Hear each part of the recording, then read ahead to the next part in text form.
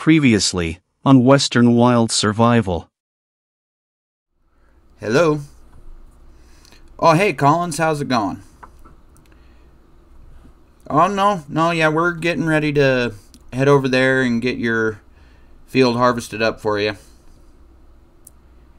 Yeah, I heard we got some pretty bad weather coming in tonight. You know, I mean, I haven't heard of a extreme weather warning coming through until just now, so we'll just see how it goes. Whoa, chicken. I don't need to harvest chickens. Oh, yeah.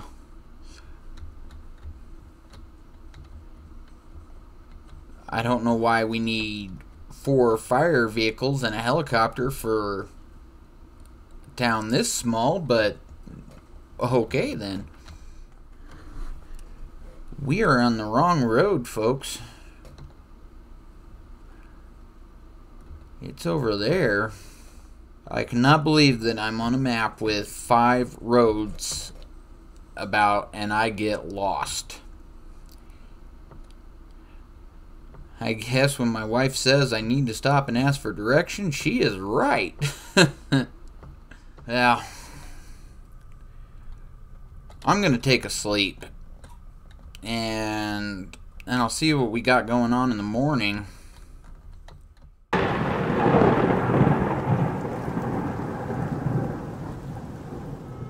Ugh. Huh? What is going on? We got rent. Folks, those are the emergency weather sirens. The only thing that they said to do was to get either to the BGA or the South Sawmill, whichever you're closest to, so, we better get going.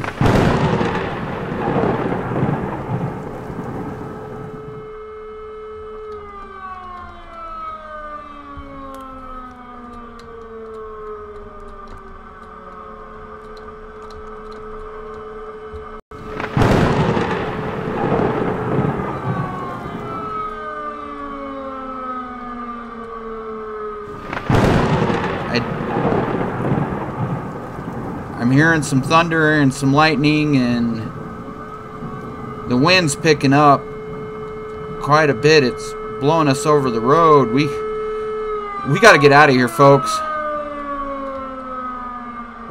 Oh, wait a minute. Here's a cop. Let's find out what he knows. Sir, what's going on? Yeah, there's a tornado. Get down to the BGA. Get under the shelter. Now. Okay. Alright, folks, we got a major problem here. Apparently there's a tornado on its way. We need to get out of here. Come on. Come on, old baby, let's go. I hope everybody else in town got out.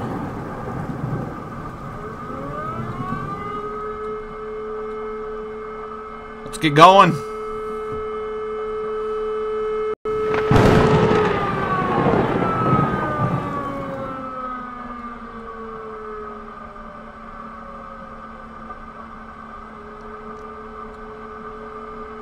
Come on. I don't remember the BGA being this far away.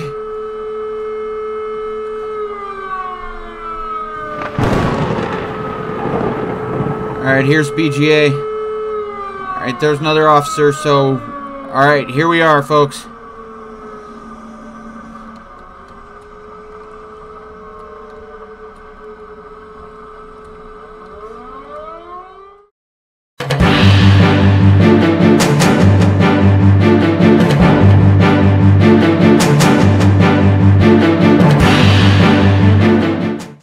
A massive tornado, computer crash, and unrecoverable files has left Western Wilds deserted. The few families that lived there have since evacuated, and it is unknown if they will be able to return. We now return to your regularly scheduled programming. Hello, folks. Well, we ran into some difficulties there. Well, as you heard on the news report, Western Wilds is completely shut down, destroyed, and pretty much unlivable now for the time being. So, been traveling around trying to do some work.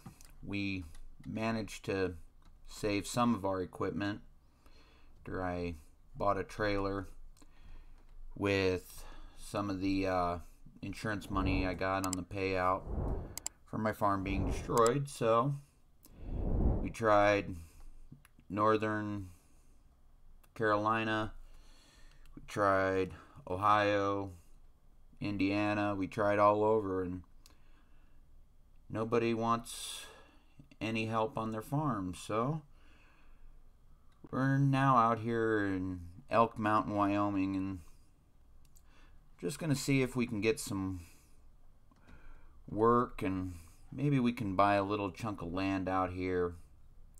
We sold the land in Western Wilds. Maybe we'll come back to it after a while, but all of our equipment needs repaired. It's like our tractor here, it is completely demolished. It will not even run. So first thing we do is we need to find a shop. Maybe somebody will let us use their shop to work on our vehicles here.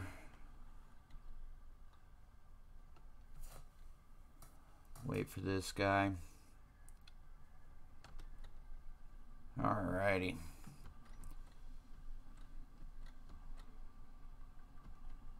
We've just been living when we can in a tent for the past few months. Just trying to make things work. Haven't been having much luck though. But I did hear that a big rancher that lived out here for years sold his place and tore down and moved. I guess he wanted to be in the city. I don't understand why, but to each their own, I guess.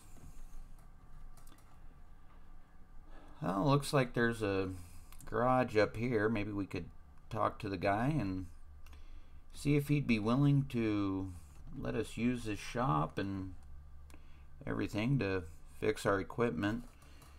Maybe we can find some small cultivating and fertilizing contracts and get going.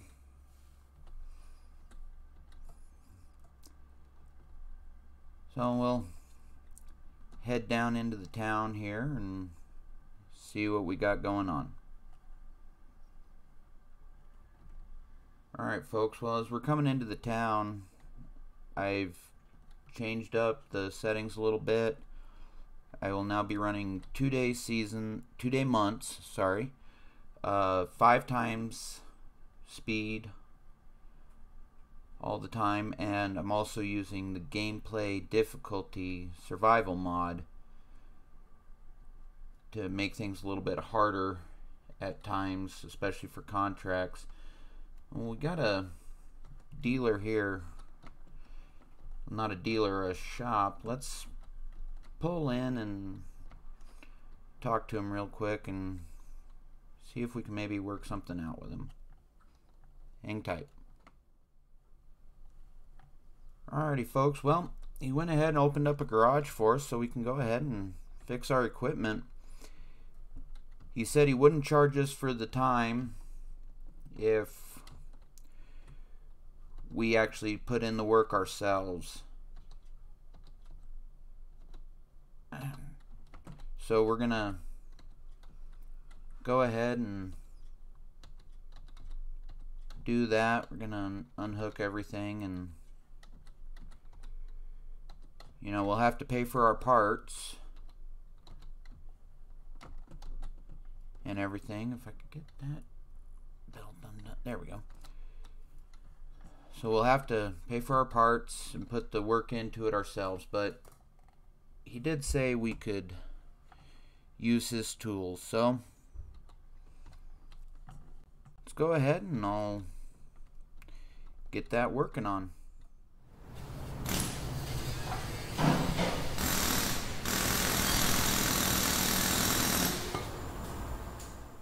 Alrighty folks, well, we got her fixed up. Took us a few hours, but wasn't as bad as I thought. Thought it was going to be pretty banged up after the tornado threw it, but we got her back up and running, and the mechanic was nice enough to give us a little bit of diesel. So we now have this. So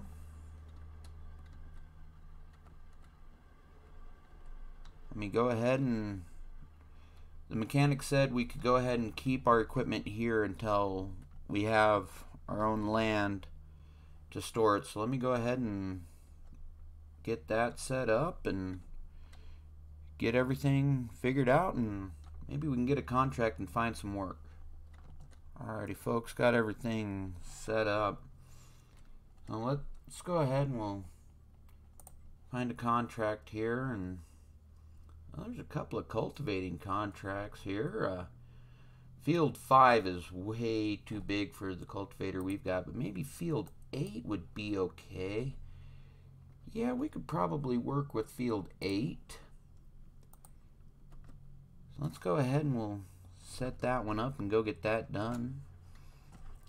And also with the gameplay survival difficulty, we can't hire workers right now. So let's go ahead and we'll hook up to our cultivator and head over there.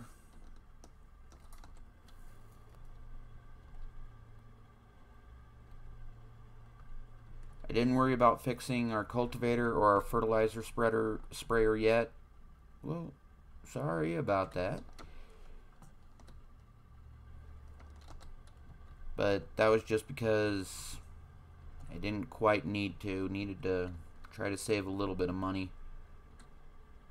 This was the only equipment of ours that I could find after that tornado blew through. So we'll head down here and we'll go ahead and we'll top up the fuel in our tractor there at a little place I heard about called Muddy Gap. Old guy lives there that owns the garage there. We'll get that taken care of and see what we can do after we can receive some payment on that. I guess this 42 gas station here is trying to put the smaller guy out of business, so we'll go ahead and we'll just get our fuel and do business with that gentleman over there at Muddy Gap. And mechanic also told us down there at OK that every once in a while the old man there at Muddy Gap will have some stuff out there for sale, just stuff he's trying to get rid of, and so we'll keep an eye out there also. Alright, well, if you're in a hurry, that's why you don't live in farm country. Alrighty folks, well, here it looks like we're at Muddy Gap. Not hard to miss, it's the only thing out here besides another little farm that we'll go ahead and we'll work on.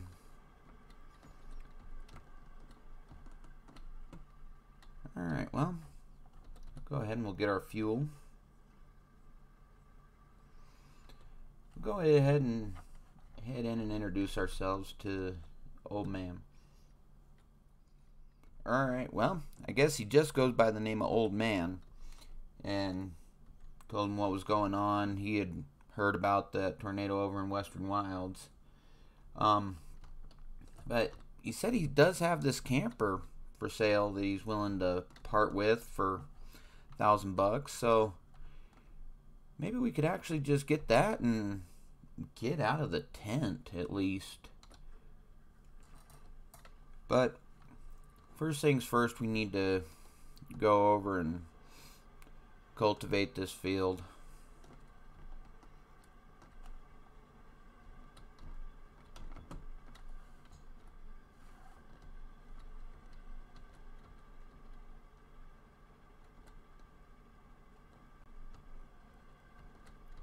Alrighty, I already called ahead.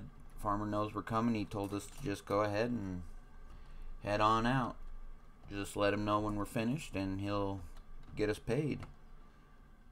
Alright, so we'll go ahead and lower that.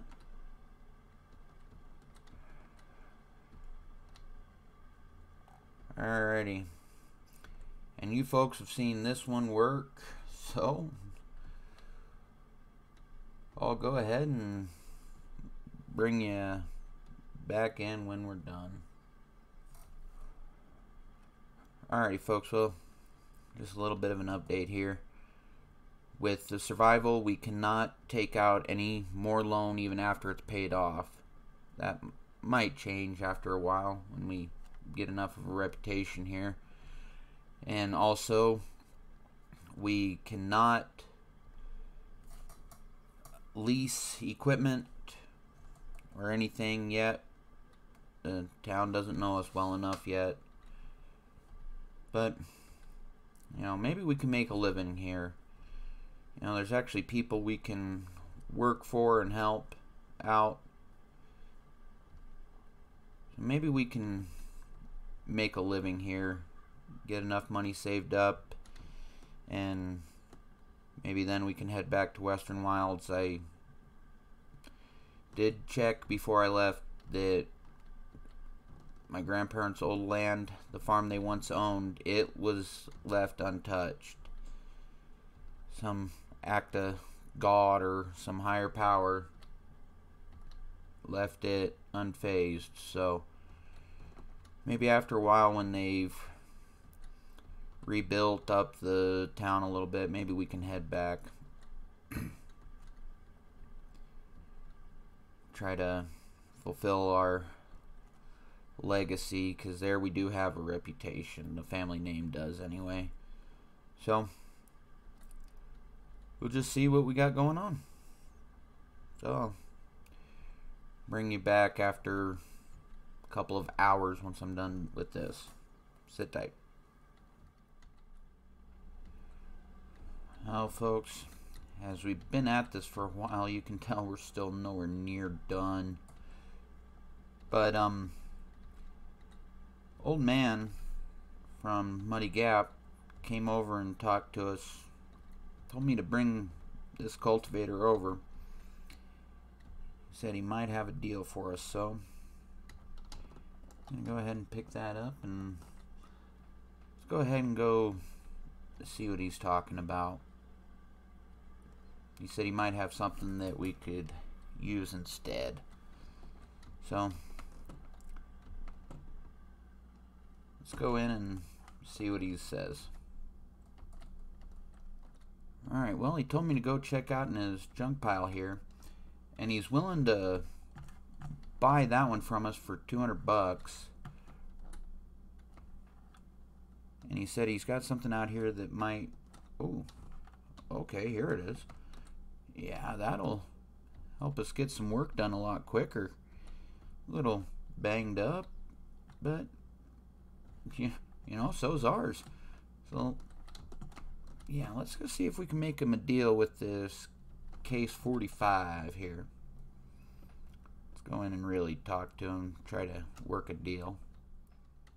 Alrighty, so he told us if we dropped our cultivator over there, he'd pay us $250 for that, and we could buy that other one off of him for $2,500. So pretty much we'd have to pay him $2,250 when all is said and done. But you know, we can afford that to be able to work a little bit faster and more efficiently. We'll go ahead and we'll drop this one over here.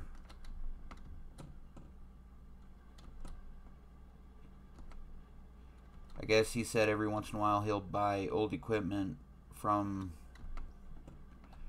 the farmers out here also and work out deals with them on other equipment. So yeah, that'll work a lot better. Alright, so he gave us $250. We have to pay him $2,500. So $2,250 minus. Alright.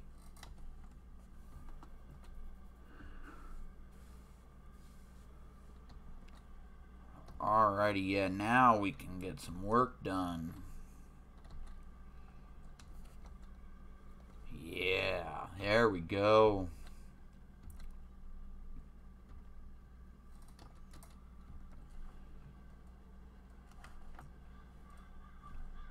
Oh yeah, that's gonna work a lot better.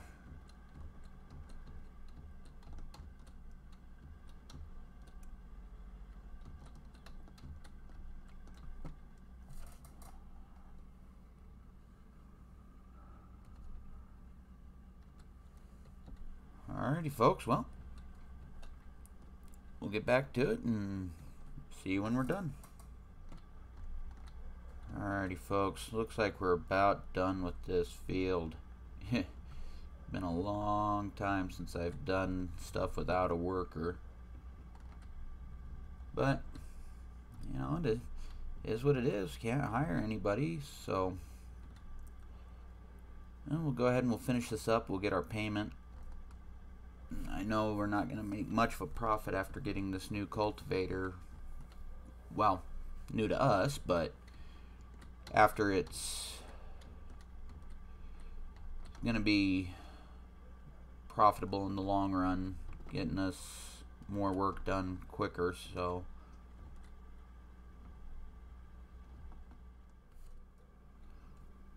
alrighty, finally got all of that done. Alright, well, yeah, we're gonna need to make a reputation in this town pretty quick, so that way we can hire some people to work for us. So alright, we're gonna go ahead and park this back up. We're gonna come back and talk to old man here and Muddy Gap and pay him $1,000 for that camper. Maybe we can park it up there at OK for a little bit and see what we got going on. So I'll bring you back when we're in the pickup and talk to old man.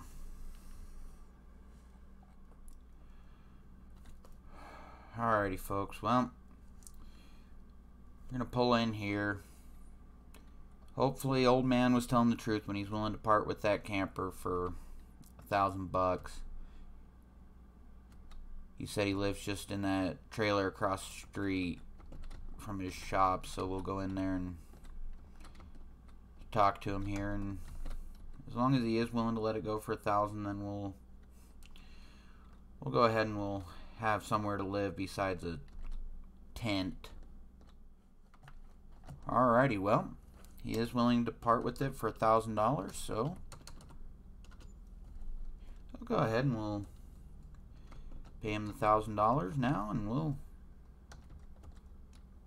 go ahead and we'll park it up over there at OK and go ahead and sleep and maybe see where Elk Mountain can take us.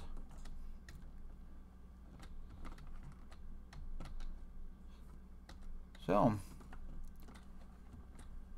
until next time, folks, this is SMW Simulations.